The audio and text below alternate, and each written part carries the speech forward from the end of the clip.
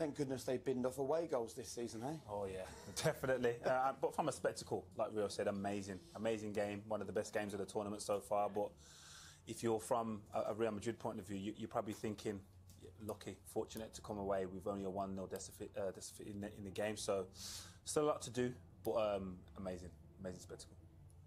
How will they be feeling? I mean, it almost feels like they've lost the game, but they will go in there feeling brilliant, the Real Madrid players. Yes, Three times they were 2 goals down. They will, and you never accuse City of being naive, but they were at times today. When they were 2-0 up and 3-1 up and 4-2 up, they shouldn't have let Madrid back into the game, but I don't know what it was, whether they were just overly confident because they were so far ahead, so superior, and as soon as they went 2 goals ahead, they started to drop deep. So even the third goal, the Panenka, the penalty, they just had a chance prior to that by Vinicius. They just had another chance by Benzema. And you're thinking to yourself, how's this happened? Yeah. City should just be controlling the game now. As soon as it went to 4-2, they should have just went, right, we are either being solid to the back and keeping it at 4-2, or we may nick another goal and go 5-2. But, you know, I'm with the lads. I still think City will score goals and probably win the game over there, the way they've played.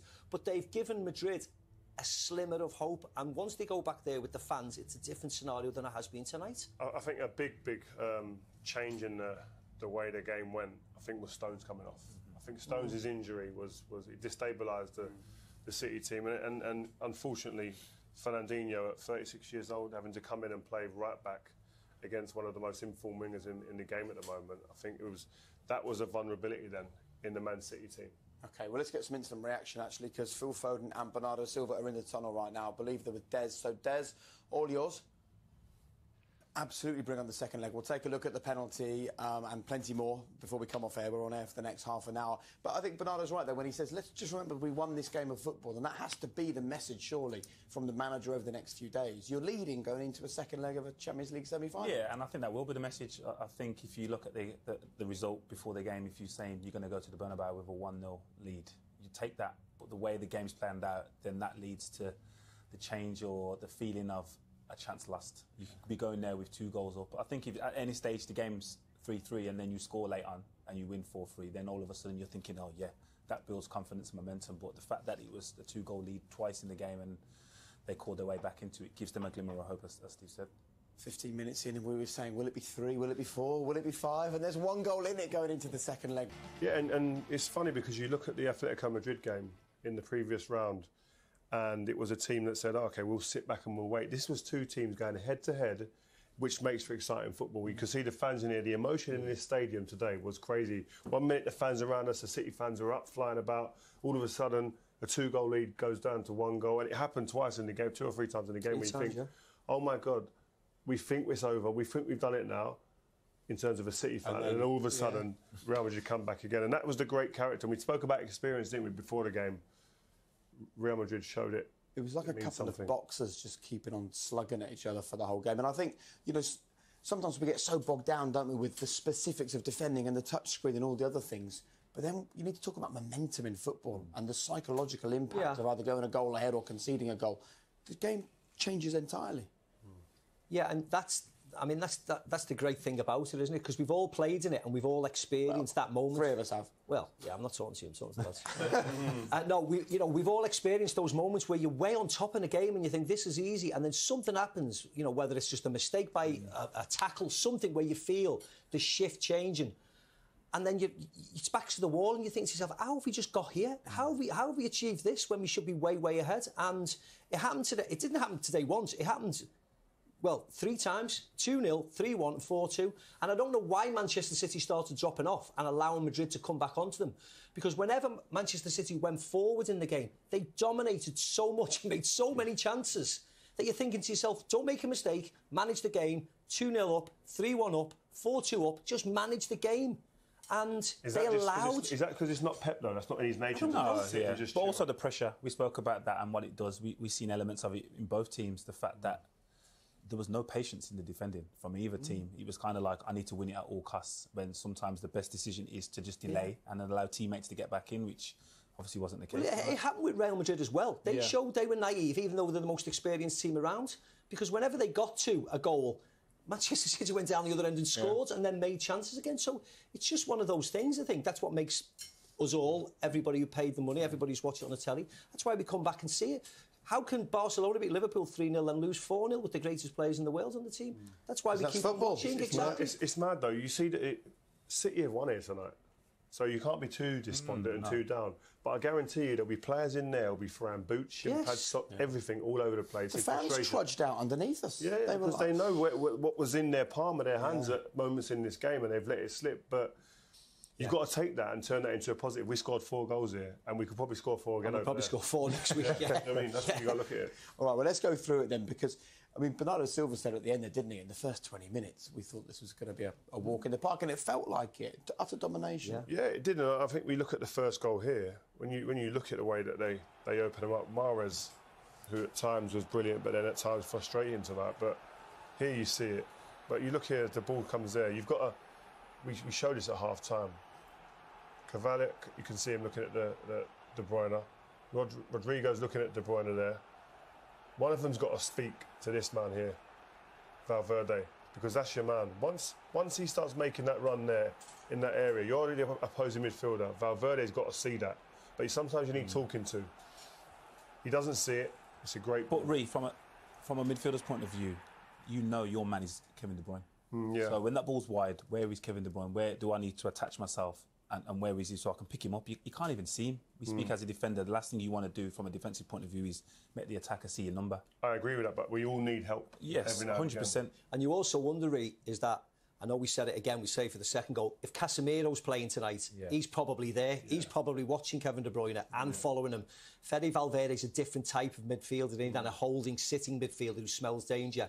Fede Valverde wants to run forward, so maybe he's just not aware, hasn't got the same thought process as a defensive midfielder like Casemiro. 100%.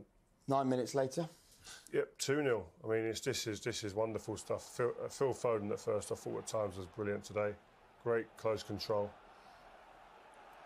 Gets out of a tight area. But this here, I think for an experienced defender, as the ball comes in there, you just take it back for you slowly. Jolyon, you know, we said this immediately when this happened. Why are you trying to win the ball there?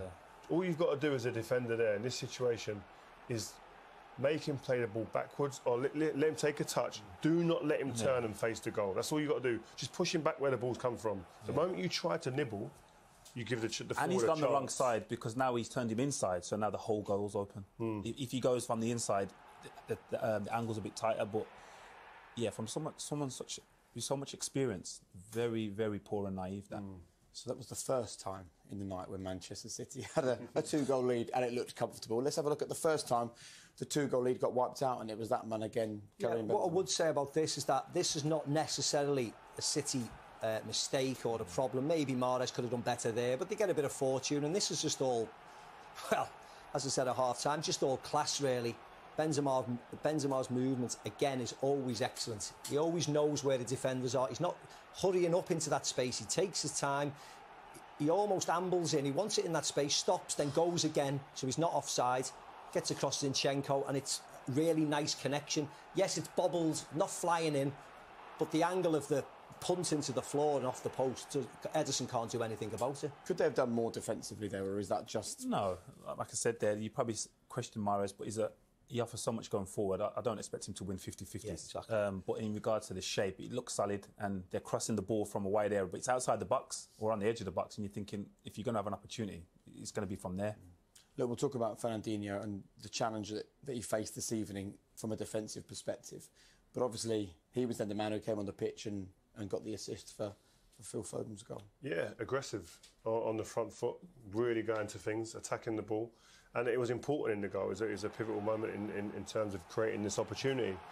Yeah, we can pick holes in the way he played, but this is one area that you thought, wow, at his age doing this, fantastic ball. But Phil Foden, that's Raheem Sterling in the last 4 or 5 years, inside the post as a wide man, coming in, smelling where the goals are going to be. It's an easy header in the end, but his position allows that. He recognises the situation faster than anyone. He's on the move, and all of a sudden it's a free header, and you could question where's Carvalho there. But in regards to Phil Foden, understood the picture and got into the box. And then this is the exact point, Macca, where you're saying Manage the game. Yeah, Manage the game now. This was a real ugly goal to concede. Very, very ugly. He tries to do exactly the same again, Fernandinho. And you can almost say, yeah, why not? But Vinicius has learned that was a mistake from Vinicius that time. Do you think because he nicked the ball for that goal? Yes, he was doing exactly the same. If you see it, it's almost... I'll play it for you, Michael. It's almost exactly the same. Ferland Mendy plays him the ball, but this time he's alert Vinicius. He knows he's coming and he dummies it. So Fernandinho then needs help off someone, and it should be Laporte. Laporte has to get across. Has to. Forget about Benzema. I have no idea. I mean, these two boys are centre-halves. They might explain it better, but he has to forget about Benzema. He has to recognise the situation, but also potentially comes from Zinchenko telling him to get across. But I think... He can see it. Yeah. If Laporte goes across, Zinchenko naturally comes across then. And you forget about the wide. Yeah, and what you want to do is make the pass go backwards, because then it's coming into your teammates, so you're delaying the ball going back and you're allowing your teammates to recover, because even Benzema at the end, he pulls away. But, and the thing is as well, if you look here, look at Zinchenko. Zinchenko's actually marking. He's marking Benzema, so that should release Laporte to get out there and defend against it. But does he know? Yeah, does he know he's marking him? The fact that there's probably no communication, he doesn't know that Zinchenko's in position to pick him up. The madness of the goal sums up the madness of the night, doesn't it? That particular goal does, because he runs 50, 60 yards and gets into the 6-yard box when he slots it home without a challenge from anybody. And that shouldn't happen at this level. And to be fair to him, Vinicius, today he didn't play well. Got the one chance, though, put it in the back of the net. So he showed his quality, but I think Laporte, he could stop that goal way earlier. We're talking about madness. Let's try and pick the bones out of this one then. The ref was brilliant to play advantage. What impact do we think it had, though, on the opposition, on the defenders, on the goalkeeper? Yeah, you could say that they're waiting for the whistle to be blown because they see the whistle go towards his mouth. But the old cliche, you play to the whistle. The fact that he's got fouled, and great decision by the ref to play the advantage, but you cannot take nothing away from Bernardo Silva's finish. Yeah, I think that the speed of it, I don't think the keeper is able to react. It's evident that he isn't because he doesn't move, but he's the first one to react, Bernardo Silva. He picks up the ball and he's surrounded, so is that even an advantage? First I thought was keeper's got to save it. It's near side. He's that side of the goal, more importantly. But when you see it here, the way the ball just sits up beautifully for him, it's a lovely strike, clean as you like. Look, the ball doesn't move in slow motion like that. It's so clean. But if you're like he's setting himself, doesn't he? But if you're picking a scenario and Zinchenko's just been fouled, would you want a free kick for Kevin De Bruyne, or would you want him to pick up the ball surrounded by 3 players? You'd probably want the free kick. So the fact that he's took the responsibility and to do that is amazing. OK, can we talk about mentality now for a second? When you've missed 3 of your last 4 penalties, and you're in a Champions League semi-final, and it's been this crazy to and fro game. Just break down for people at home and people like me that have never played the game of football. At what point do you think Karim Benzema decides to do what he does? We missed 2 in his last game against Osasuna, and the goalkeeper saved them. Yes, keeper saved them, and he's probably thought, or he may have thought, I have no idea. He may have thought that Ederson's studying where he's trying to put the ball. He's probably studied them. He's put 4 there in the last 10. He's put 5 there because he scored a lot of penalties. He's missed 4 this season already, even though he scored all the goals. He hasn't done a Panenka. So instead of him going left or right, he's probably thinking, you know what, now's the time. I mean... Yeah, I didn't have that. I didn't have that in training. Mentally, you have to be rock solid, don't you? No. I grabbed... I went, oh, my God, what's going on? How dare he? I mean, let's put it right. First of all, penalty, no question. It was a penalty. Yeah.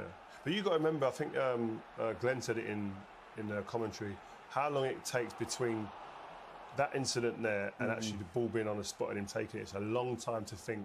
And the more time you've got to think, the more nerves, the more... Well, I don't know with him if there's nerves involved. He's cold. Ice cold, this guy. Yeah. Like I said before, he's won 4 Champions League. This is a minor to him. And also, Ray, that's his 41st and 41 games this year. Yeah, he's been here, he's seen this. Is that his first Champions League penalty as well? When do you think he decided to go with the Panenka then? Doesn't matter. Doesn't matter. If it's last minute, it don't matter. He's executed. Look at him. The execution makes me know he thought about it. They're not 4-0 up. They're 4-2 down when he's doing that. So he knows that if he misses, it's game over. The pressure's on, and he's going to get, regardless of his record this year, he'll be criticised to the hilt after not letting somebody else take the penalty because he's missed. And I think a lot of people will talk about the Panenka, and that, rightly so, that should get a lot of highlight. But his all-round game, again today, was something to marvel at. Again, retaining the ball, retaining possession, bringing others into it, pressing at times as well, and obviously taking up positions to finish the chances that come into the box. Wasn't even a chance really, but he is an absolute fantastic, fabulously talented player. Having these two defenders in the UC, we're not focusing so much on the goal scorers. 7 goals scored in tonight's semi-final. Remarkable game of football, of course. What do the managers make of it? Might help them, the fact that they're away from home and they don't need just to keep on piling forward. The 1-0 up, they can take the time and they can maybe manage the game a little bit better tonight. But it's a semi-finals of Champions League. Do things to certain people. You have to be able to handle every bit of pressure that will come with it, and it'll build up until next Wednesday. I do agree with Pep though in that he's still, there's a confidence that can be born out of we're creating chances. Yeah. We're scoring goals, but we're creating chances. I think you'd be more nervous as a City fan and a City player if you weren't getting the opportunities and weren't creating and weren't dominating possession, etc. So I think there's a lot of positives still to take from tonight. Yeah. Well, we loved it, and we're up. Before we go any further, let's hear from Carlo Ancelotti. He's now joined Des down in the tunnel. Des, over to you. Carlo, that was a roller coaster ride. Could you enjoy it?